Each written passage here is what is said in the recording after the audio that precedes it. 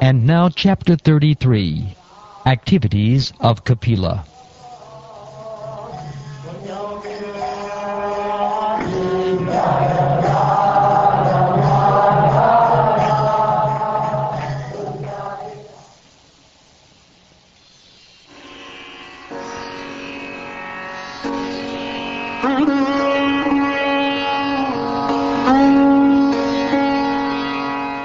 Sri Maitreya said, "Thus Devahuti, the mother of Lord Kapila and wife of Kardama Muni, became freed from all ignorance concerning devotional service and transcendental knowledge.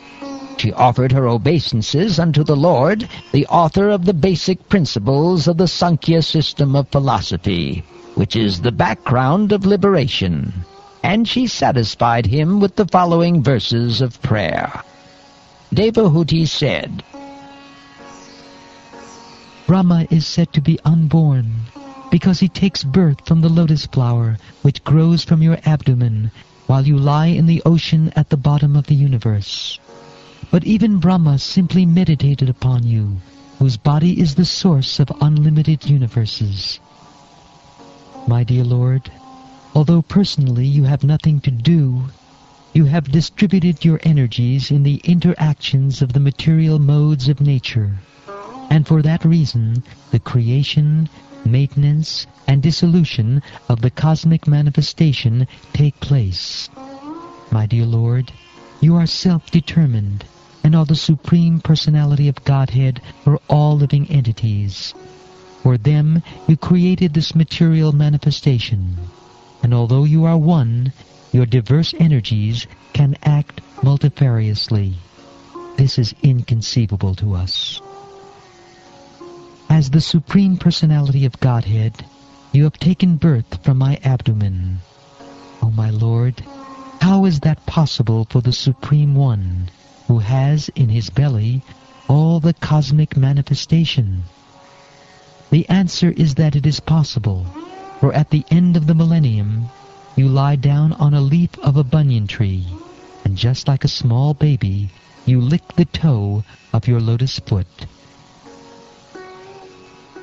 My dear Lord, you have assumed this body in order to diminish the sinful activities of the fallen, and to enrich their knowledge in devotion and liberation.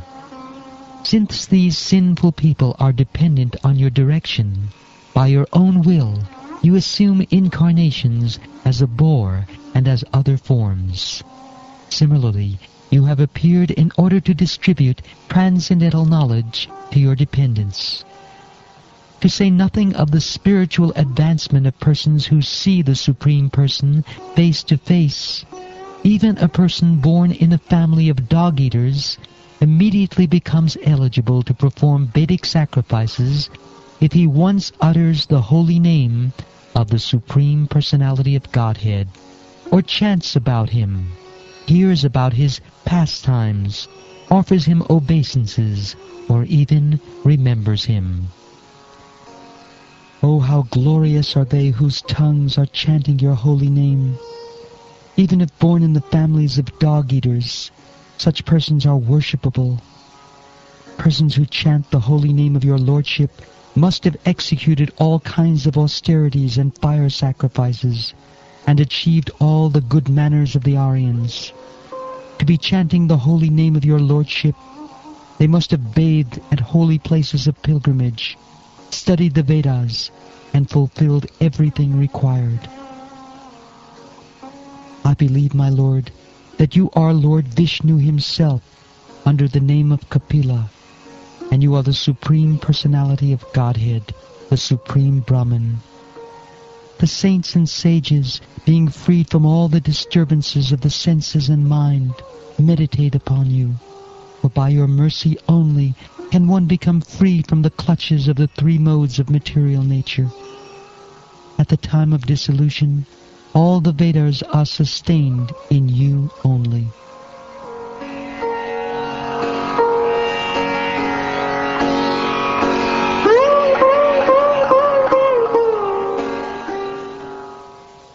Maitreya said, Thus the Supreme Personality of Godhead, Kapila, satisfied by the words of his mother, towards whom he was very affectionate, replied with gravity. The Personality of Godhead said, My dear mother, the path of self-realization which I have already instructed to you is very easy. You can execute this system without difficulty, and by following it, you shall very soon be liberated, even within your present body. My dear mother, those who are actually transcendentalists certainly follow my instructions as I have given them to you. You may rest assured that if you traverse this path of self-realization perfectly, surely you shall be freed from fearful material contamination, and shall ultimately reach me.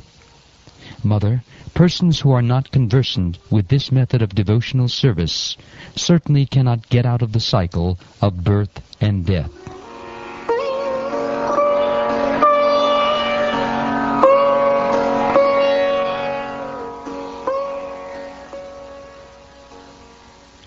Sri Maitreya said, The Supreme Personality of Godhead, Kapila, after instructing his beloved mother, took permission from her and left his home, his mission having been fulfilled. As instructed by her son, Devahuti also began to practice bhakti yoga in that very ashram. She practiced samadhi in the house of Kardama Muni, which was so beautifully decorated with flowers that it was considered the flower crown of the river Sarasvati. She began to bathe 3 times daily, and thus her curling black hair gradually became gray. Due to austerity, her body gradually became thin, and she wore old garments. The home and household paraphernalia of Kardama, who was one of the Prajapatis, was developed in such a way by dint of his mystic powers of austerity and yoga that his opulence was sometimes envied by those who travel in outer space in airplanes. The opulence of the household of Kardama Muni is described herein. The bedsheets and mattresses were all as white as the foam of milk. The chairs and benches were made of ivory, and were covered by cloths of lace with golden filigree, and the couches were made of gold, and had very soft pillows. The walls of the house were made of first-class marble, decorated with valuable jewels. There was no need of light, for the household was illuminated by the rays of these jewels. The female members of the household were all amply decorated with jewelry. The compound of the main household was surrounded by beautiful gardens with sweet, fragrant flowers, and many trees which produced fresh fruit and were tall and beautiful. The attraction of such gardens was that singing birds would sit on the trees, and their chanting voices, as well as the humming sound of the bees, made the whole atmosphere as pleasing as possible. When Devahuti would enter that lovely garden to take her bath in the pond filled with lotus flowers, the associates of the denizens of heaven, the Gandharvas, would sing about Kardama's glorious household life. Her great husband, Kardama, gave her all protection at all times.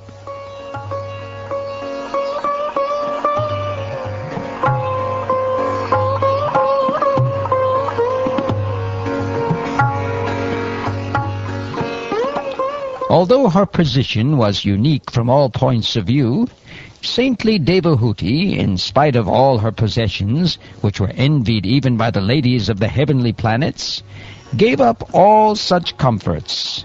She was only sorry that her great son was separated from her. Devahuti's husband had already left home and accepted the renounced order of life, and then her only son, Kapila, left home. Although she knew all the truths of life and death, and although her heart was cleansed of all dirt, she was aggrieved at the loss of her son, just as a cow is affected when her calf dies. O Vidura, Thus always meditating upon her son, the Supreme Personality of Godhead, Kapila Deva, she very soon became unattached to her nicely decorated home. Thereafter, having heard with great eagerness and in all detail from her son Kapila Dev, the eternally smiling personality of Godhead, Devahuti began to meditate constantly upon the Vishnu form of the Supreme Lord. She did so with serious engagement in devotional service. Because she was strong in renunciation, she accepted only the necessities of the body. She became situated in knowledge due to realization of the absolute truth. Her heart became purified. She became fully absorbed in meditation upon the Supreme Personality of Godhead, and all misgivings due to the modes of material nature disappeared. Her mind became completely engaged in the Supreme Lord, and she automatically realized the knowledge of the impersonal Brahman. As a Brahman-realized soul, she was freed from the designations of the materialistic concept of life. Thus all material pangs disappeared, and she attained transcendental bliss. Situated in eternal trance, and freed from illusion, impelled by the modes of material nature, she forgot her material body, just as one forgets his different bodies in a dream. Her body was being taken care of by the spiritual damsels created by her husband Kardama, and since she had no mental anxieties at that time, her body did not become thin. She appeared just like a fire surrounded by smoke. Because she was always absorbed in the thought of the Supreme Personality of Godhead, she was not aware that her hair was sometimes loosened or her garments were disarrayed. My dear Vidura, by following the principles instructed by Kapila, Devahuti soon became liberated from material bondage, and she achieved the Supreme Personality of Godhead as Supersoul without difficulty. The palace where Devahuti achieved her perfection, my dear Vidura, is understood to be a most sacred spot. It is known all over the three worlds as Siddhapad. Dear Vidura, the material elements of her body have melted into water, and are now a flowing river, which is the most sacred of all rivers. Anyone who bathes in that river also attains perfection, and therefore all persons who desire perfection go and bathe there. My dear Vidura, the great sage Kapila, the personality of Godhead, left his father's hermitage with the permission of his mother and went towards the northeast. While he was passing in the northern direction, all the celestial denizens known as Charanas and Gandharvas, as well as the Munis and the damsels of the heavenly planets, prayed and offered him all respects. The ocean offered him oblations and a place of residence. Even now Kapila Muni is staying there in trance for the deliverance of the conditioned souls in the three worlds, and all the acharyas or great teachers of the system of Sankhya philosophy are worshipping him.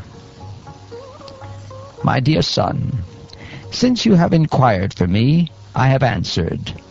O sinless one, the descriptions of Kapila Dev and his mother and their activities are the purest of all pure discourses.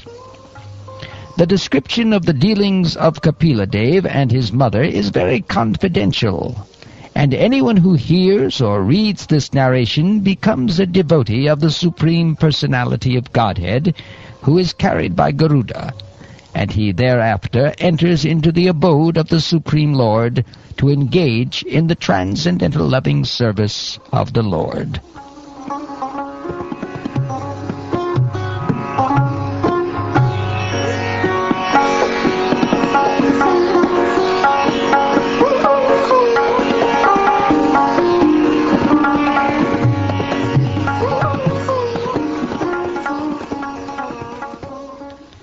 Thus ends the 33rd chapter of the 3rd canto of the Śrīmad-Bhāgavatam, entitled Activities of Kapila. And this ends the 3rd canto.